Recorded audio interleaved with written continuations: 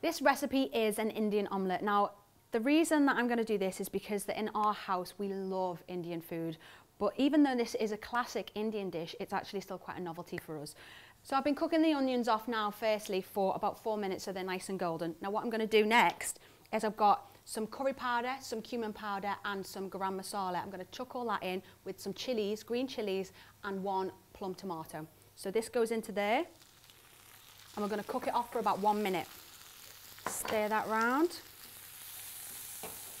And while that's cooking, I'm going to take 2 eggs. Now this is enough for about 4 omelettes, so this is for 4. But what you're going to do is you're going to make each omelette separately. So I'm going to cook 1 omelette for you now.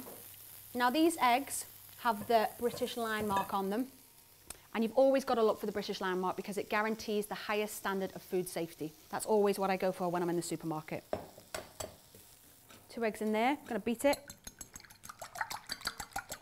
Now I beat my eggs while the spices and the onions and the tomatoes are cooking off because it just saves a bit of time really. So I've got now another frying pan. What I'm going to do is standard omelette, put the egg in, let it cook a tiny bit and then put a little bit of the tomato mixture into there. So we mix it up, that's what they do in India.